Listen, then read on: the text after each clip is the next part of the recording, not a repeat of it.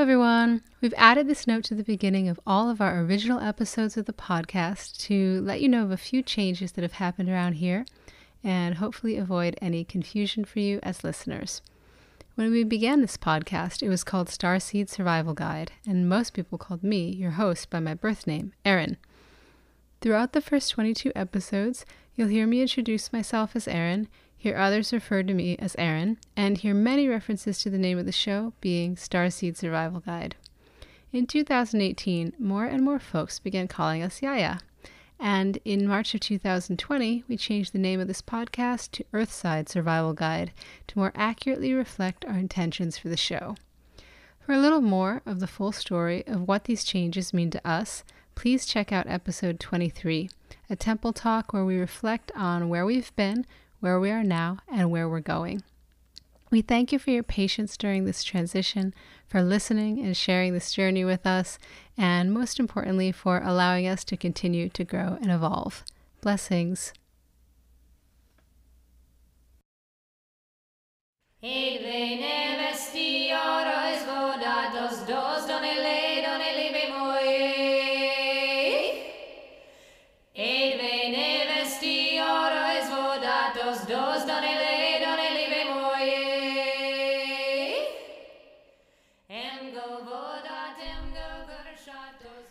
Hello, everyone, and welcome to the second half of our two-part interview with author, teacher, and matriarchal foremother Vicki Noble. We're just going to pick right up where we left off, speaking about one of my favorite subjects, goddess in her collective form. So, back to the the women's collectives, because I'm just so interested in this. One of my favorite concepts that you've contributed to the larger dialogue around women's empowerment is your suggestion that women form legally binding, supportive, child-rearing collectives in an honest acknowledgement of the reality that historically men have tended to come and go. Yes, very well said. Thank you. So I love this suggestion because I hear endless enumeration of what's not working in the nuclear family paradigm, in romantic dyads of all genders, but very rarely hear anyone offering any solutions whatsoever or any alternatives. I think for me, the idea came as a natural result of the integration I was speaking of earlier with the matriarchal studies movement and our own feminist movement. In California, I think the statistics are even worse than you've said. I believe it's 75% failure of the whole nuclear family fantasy. So I feel like that was an outcome, actually, of the revolution of the 60s and 70s, and that in some way we did break that form, and it's broken now. And it's very sad for people who are trying to keep it going because so few are able to do it in a really successful way. So that teaching that you're bringing up, I guess that was from Laura.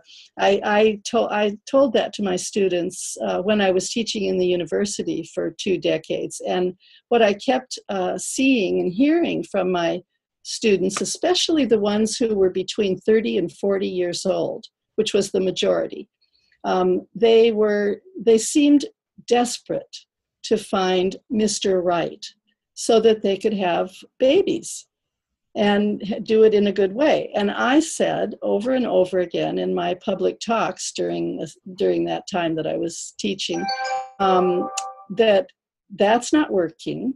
The fantasy isn't working. It's terribly disappointing to have the fantasy, find the guy, and it doesn't work out, or to be so desperate to find the guy that you scare him away the minute you get within his vibration. It's a terrible thing to think that that's your destiny. I don't believe that. I believe children are kind of on one side and relationships are on another side, and they're very wonderful if you want them, but your destiny is in front of you, and it's not either one of those. It's your contribution. It's who am I? What am I doing here? So I was very disturbed by this tendency, this trend to be looking so hard for the right guy to make the thing happen. And I said to the women very honestly, you know, move in a house together, make a legal contract so you won't, you won't betray each other, and have your babies and raise the children together for 10 years or 15 years or whatever, and let the men come and go because that's what they do anyway, and make it okay. And I did that. That came directly out of my studies of matriarchal cultures, because in matriarchal cultures, there's frequently not even an institution of marriage. For instance, the Moso in China have no institution of marriage. They have no institution of biological fatherhood. It's not a social institution. Even though they often know who the father is, it doesn't matter. The brother raises the children in the household, with the sisters. So, out of that, out of knowing that in matriarchal culture, people don't mythologize the romantic relationship between a man and a woman, even if they have children together. They don't mythologize it. If there's a mythology in the matriarchal system, it's the mother and her brother who are the social parents of the children. And I felt like that's so legitimate. We know where our babies come from. They come from inside of us. We don't always know where the sperm came from that made the baby. You might have one partner, but you might have many. In matriarchal cultures, in one of the cultures, maybe it was the Moso, I read that they have a word for a woman with one friend, and they have a word for a woman with many friends. They don't care, because it's not economically based in any way. So they don't make economic alliances around a husband and a wife and their roles. Their economy comes from the mother's household, and the boys and men who visit their female lovers at night go back home to the mother's household, where their productive labor is part of her economy, is part of the matriarchal clan structure economy. So I was just thinking, well, why can't we implement something like that? We can't do it the way it's actually done in an intact matriarchal culture, but we could begin to prioritize the bonding and connection between women who want to be mothers and the raising of children, which in many indigenous cultures is done by many mothers, not one mother in an isolated household with little children. That's crazy making, It really is. Yes. The privacy of the nuclear family, I think, really can be like a breeding ground for our worst tendencies. In my experience, I really love the accountability of having many adults around that hold me accountable to my higher values and my higher self. That really works for me as a practice. Yes. And, the children benefit from having many parents, from having the community of people who love them. I think for me, part of the it's more than interest and it's more than passion. It's like, I have to admit, it's a real need to see a variety of relationship paradigms begin to gain respect and momentum and flourish in contemporary culture. Because I actually, you're talking about like the institution of certain aspects of relationship, but I actually feel like romance as the celebrated gateway into love, or celebrated experience or flavor of love, is very oppressive to all of the other flavors of love that we can experience with people. And it's taken me so long, like 17 years, to really realize that friendship is real for me in a way that romance isn't real for me.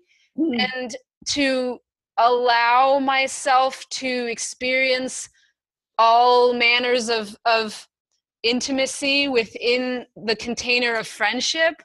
And there's something that happens with just time, where people just don't have a lot of time. And so I see people continually prioritizing the pursuit of the romantic relationship. Again, I believe because they want children, and they think that you have to have a monogamous romantic relationship to have children. But then there's another aspect of why that's damaging, where I feel like it causes people to kind of ignore or abandon all these other support relationships in their life, and let those bonds kind of wither, because they're like, well, everybody knows, like, I'm getting married and having a baby, so everything is for that now. And then when that doesn't work out, people are just in a free fall because they've let their entire support network shrivel. Yes, I think that's very radical of you, dear. That's really, that is a very good new beginning. That's powerful. I must say, I've been a sucker for romance my whole life, so I don't know that we're going to probably get rid of that anytime soon. But we can get rid of the forms, you know, we can create alternative forms and other ways. And also, when the form dies, when my marriage to my son's father died, or was impossible to continue, we broke that form. But we love each other very much, and never have left off of that love and respect that we feel for one another. We're soulmates, and I have many soulmates in my life, and I love them all still. And I think that there's nothing wrong with forms coming and going. You know, we enter and leave forms. Forms are just forms. Yeah. The energy behind it, the integrity, the love, the deep ways that we can be intimate in different ways with different people. It's beautiful. And a lot of people don't know about that. So that's a radical teaching. Gosh, whenever anyone says that, I'm like, oh God, no, I don't want it to be radical. I want it to be happening yesterday. I want it to be born into that. Of course. So yeah, I think that sometimes I get worried about coming across as being like down with monogamy or down with romance, but it really is just wanting to see a great variety of paradigms that people feel totally empowered to choose from, whichever one sounds the best to them right now at this time for these life circumstances. Yeah. Yeah. And, you know, so celebration of friendship, love, celebration of the priest-priestess relationship as something that is not a romance. Like monks and nuns, you mean? Well, yeah, that would be another one. Monks and nuns and their cohabitation in service to their mutual connection to a higher purpose or philosophy. But even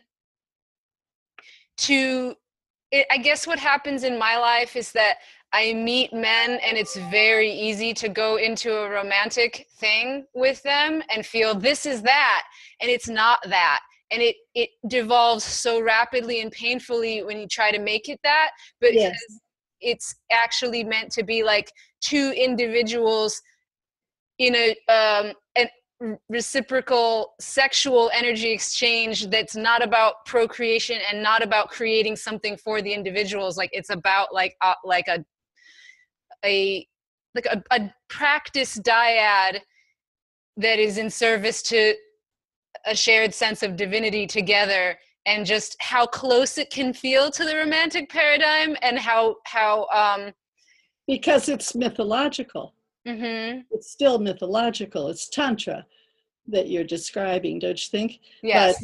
But it's not about patriarchal marriage. Yeah. Although so we're still in a patriarchal culture, so it's not easy to, it's all theory until we get inside of it and start living it. And as my ex-husband and I came to understand, we felt we had taken Shakti and Shiva, and we had tried to pull them into the form of Zeus and Hera. Yes.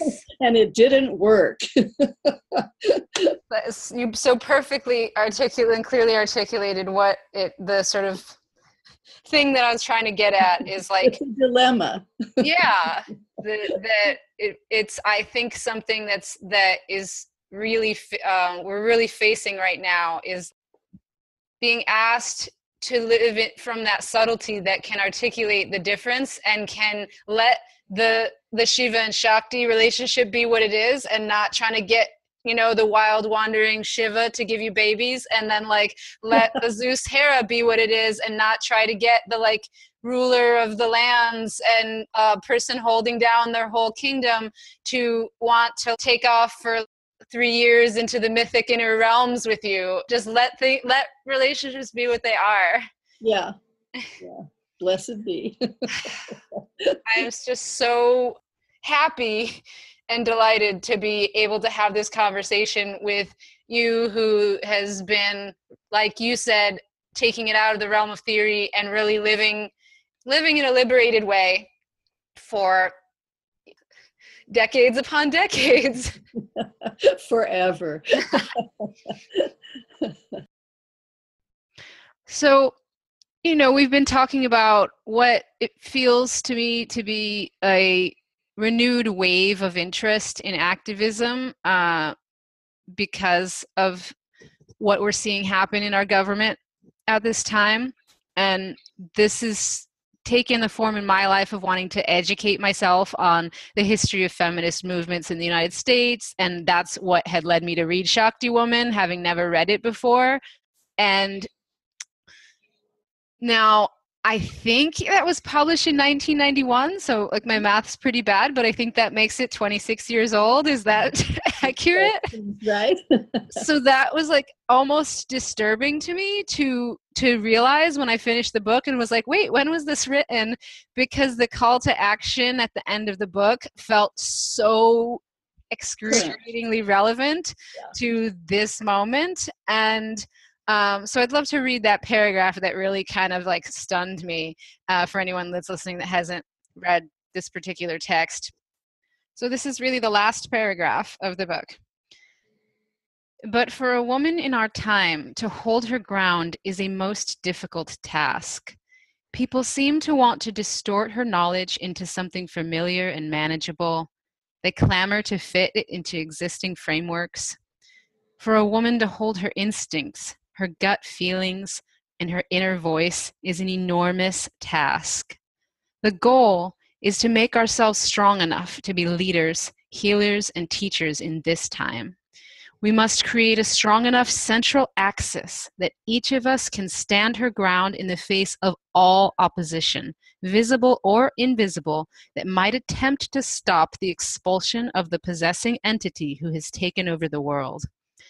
A process of embodiment is taking place wherein women and men, without any particular education for it, become willing vessels of the vision. The women who perform this function I call Shakti women, Shakti meaning to be able, and referring to the power of the feminine force of creative instinctual becoming.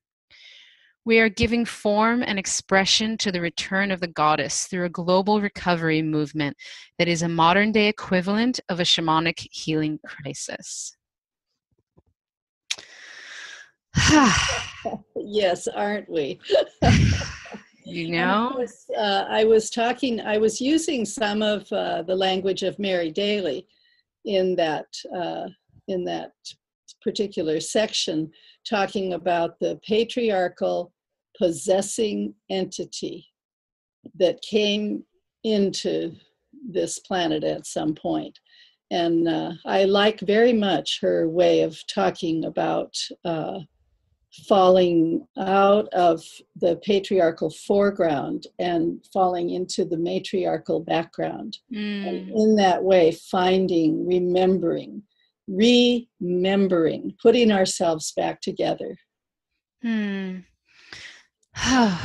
Thank you. So my question that I had originally thought to be a last question here was around just wondering, since God, that's almost 3 decades old, and you've been continued to live these ways, how your understanding of this patriarchal possessing entity and global healing crisis may have evolved or shifted as a result of your experiences since you first wrote those words.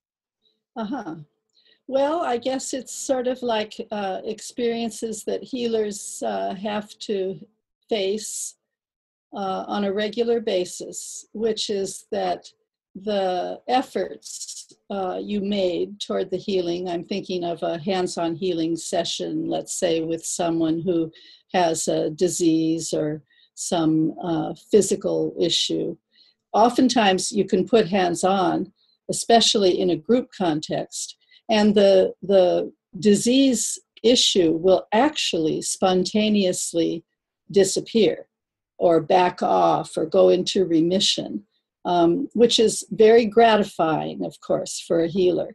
But there are those intractable moments in healing where you can't seem to, no matter what effort you put out, you can't seem to shake loose the problem or overcome the obstacle. And I feel like that's where we are now. There's some way that in the 1970s, I believed, as so many of my contemporaries did, that we would change everything.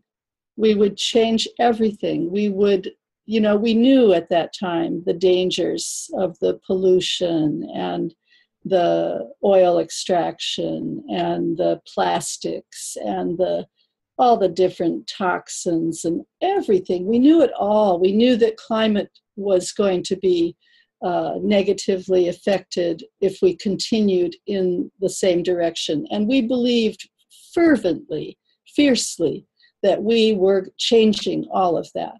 And my despair in the early 2000s, when I left the urban center of the Bay Area and moved to the woods and began to do Tibetan Buddhist Dakini practices in a life or death way, my despair at that point was very deep, and it was a despair for the whole collective. I felt, oh no, we're not doing what we needed to do.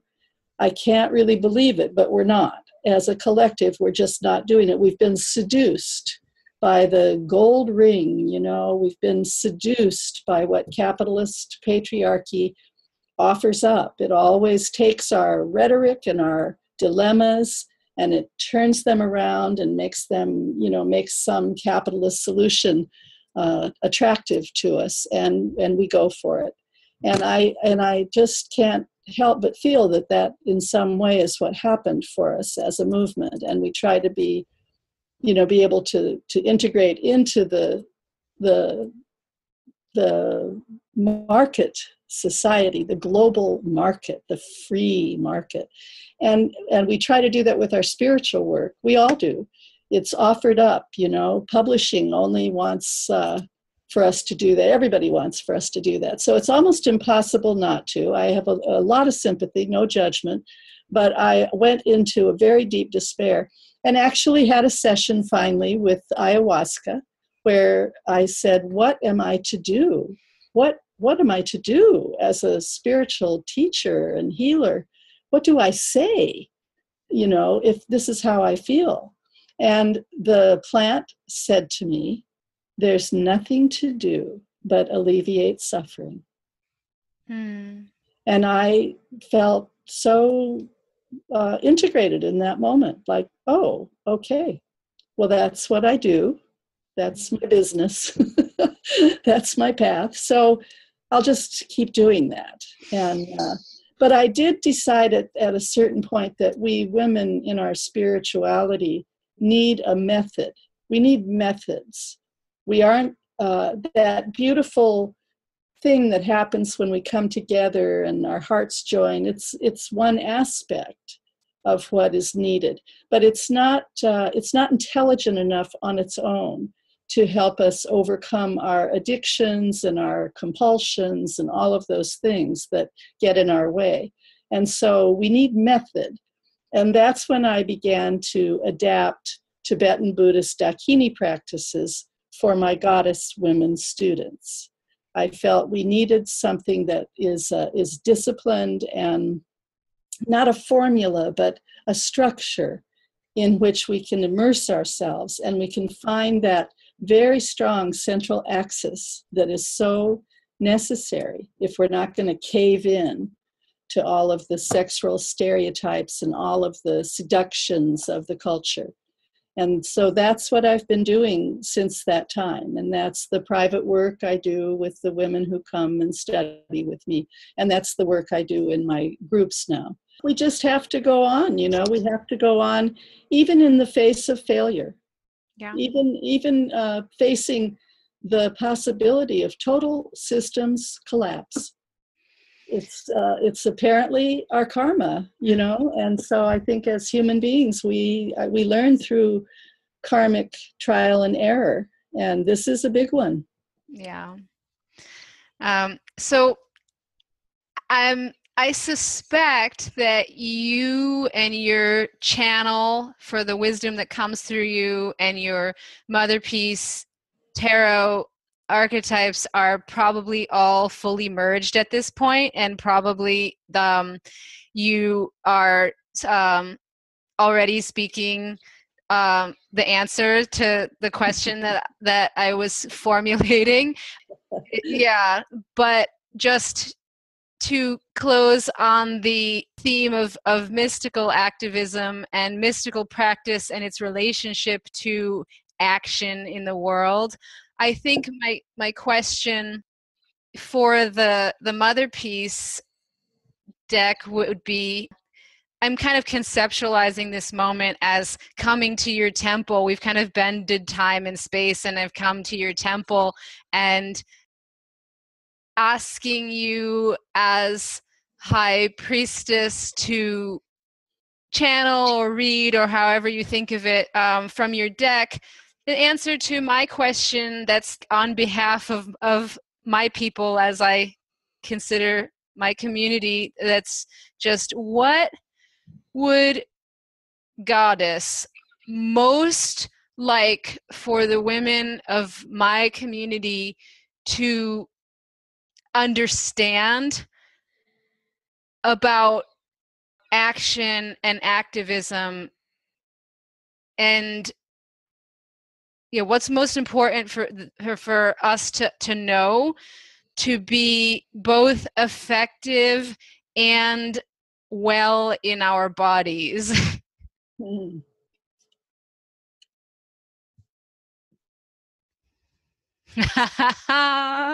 That's intense, huh? The death card.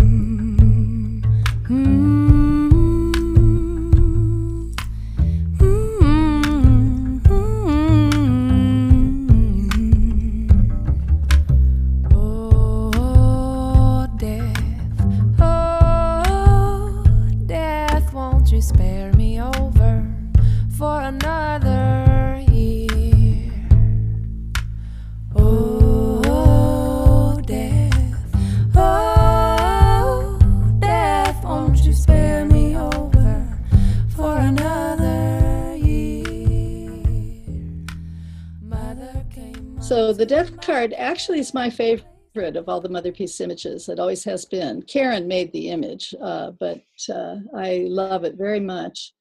And for me, it is the most important, I suppose, generalized glyph of the goddess religion. It's about cycles. We have to honor the cycles. And what I was saying really is we have to honor even the ending of great cycles. And while that's very uncomfortable and disturbing and kind of frightening for all of us, it is the way that It is. We're inside of these cycles. We're inside of a lunar cycle right now. You know, we're inside of a solar cycle of the year. We're inside of much larger cycles, periods of time. And the death card shows us how the forms change, but there's always rebirth. The forms change, something dies, but it's not the essence that dies, it's the form. Forms don't last. And even cultural forms don't last. So, you know, our Western culture is pretty old, if we count Europe. Our American culture is quite young, except, of course, for Native people who've been here forever. But our Western patriarchal culture, you know, it may be it's on its way out. And not only that, you know, I have to at least entertain the possibility that the human experiment could actually also come to an end. Humanity is just a form. There are bonobos, there are chimps, you know, and there are humans. And who's to say whether any of us will survive this onslaught of destruction that has already taken out so many species? We're not special in that way. We're not immune. And perhaps we haven't, you know, perhaps our destiny isn't what we would have hoped. And we're going to have to actually accept the end of our own existence. I don't know. I give all my hope these days goes to Mother Earth and the whole system of our planet, and those that we don't understand at all. You know, when they announced that Lake Erie was dead a decade ago or whenever that was, from the terrible toxic overload, and they stopped pouring toxins into Lake Erie, then through some magical means that we have no certain understanding of, Lake Erie became alive again and, you know, threw off the toxins and regenerated herself. And certainly as a healer, I've seen that over and over again with human bodies. And so I absolutely trust it. And the ayahuasca experience for me was one in which I had to ask myself, or I felt that the universe was asking me, what's so bad about, you know, you don't mind death in a personal sense. If it comes, it comes. It's part of the cycle.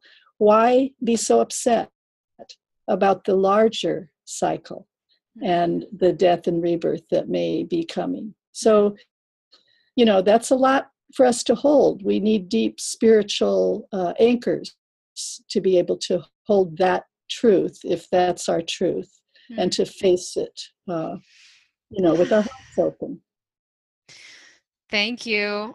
It really resonates because that word uncomfortable that you selected to bring through in there, it's really on the lips and tongues of so many, you know, different groups, is just being like, yeah, it's a time to be uncomfortable. It's a time to really go into that discomfort and not be reaching for your normal devices that make things more cozy. Like it's not a time to be asleep in that process. Yeah, I agree. Well, 20 years ago, a student asked me, but don't you think that when it becomes an emergency, people will wake up?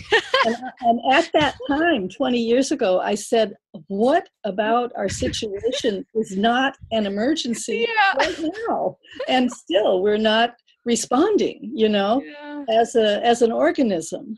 And so I believe that we've kind of gone past the time of that response that would have been so helpful. But it's never too late, of course. Mother Earth has her own capacities, but there's also the whole cyclic reality, and that things begin and have a middle and have an end. And we may be incarnated at this moment in time in order to witness that together. I did say in Shakti Woman, I think it's a command performance right now, that we are all in. All the souls are in. How else could we have so many billions of people on the planet at one time? We're all here. Yeah. Well, thank you deeply for just continuing, really, because that is, you mentioned feeling despair, we all feel that, and that's the sort of spirit that comes through to me. Is just the words that I heard were, this is what it feels like to be winning, because we're not ever going to stop. So, like, there is a group of people with a particular set of understanding about living in harmony with our ecosystem that will never ever stop. Right. They're moving in the direction of that. So, whenever that happens, and like you bringing in the perspective of like, and maybe it's not in this lifetime, or maybe it's not for humans on this planet, but that force will never die, and Yes. it will find the place that is hospitable, or the group of beings who are capable of grounding and living that, and harmony will flourish there, and we will be there in that moment. Yeah. So we're winning. New forms. Yeah. We have to start wrapping up. I just want to mention, I'll be putting up the link to that Facebook group, and you can always contact Vicki there about her individual work with women, and you can visit matrafocus.com or motherpeacetarot.com and find more articles and teachings and stories from Vicki's beautiful universe. And a formal thank you to you, Vicki, for your continual contributions to the liberation and celebration of the divine feminine here on earth, and to all the benevolent beings in all the realms who've gathered here today with us to inspire and direct the flow of this ritual conversation. We dedicate any merits accumulated through this work to the benefit of all sentient beings. May all beings be healthy. May all beings be well. May all beings know joy and not suffer. Thank you so much for your generosity today. Yes, thank you for your depth. Jai Ma, amen, namaste, blessed be, why not, aho, may it be finished in beauty.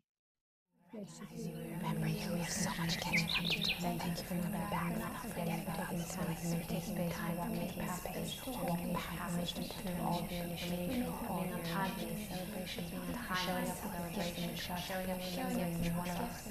Beloved, it's been 1,000 years, love drying tears, we're here, we're here, we're here, we're here.